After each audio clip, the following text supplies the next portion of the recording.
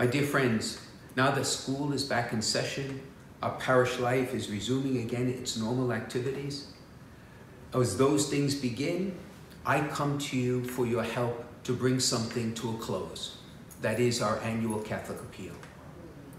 Many people have generously responded. We're almost at our goal, but I need your help, my friends, for us to achieve that goal, so that the sick may be cared for, the hungry may be fed, those who are in need, particularly in COVID, can have the loving touch of God through you and me. So please, when you receive whatever literature is coming, I ask you, if you have not given, please consider a sacrificial gift. Help us to get to the goal so that we, you, I, all of us together can do the work that God has given